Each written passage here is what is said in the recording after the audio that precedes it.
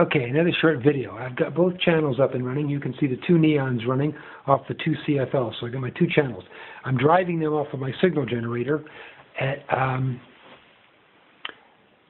both channels are 10% duty cycle, and channel B is 180 degrees out of phase.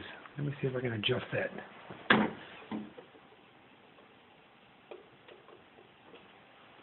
Come out better.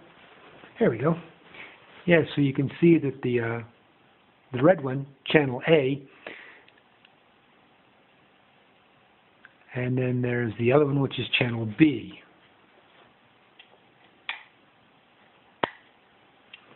A little better. So with these two channels in control now, I can work on the channel driving logic later. I'll just depend on the signal generator now with its parameters. And I will use this 2000 volts output to now connect into the horizontal rings and play with the combinations that way to see how I can drive the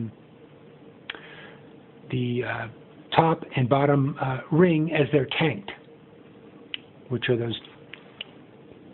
those two coils that I showed in the schematic with the transformer action. Then we can play with the combinations and then iron and all that from there. Then when I get that, when I see the best results of that, I can then pump up the high voltage to about 30,000 volts and see what happens at that point. 30,000 volts is a mild stun gun operation. They usually start at 100,000 volts.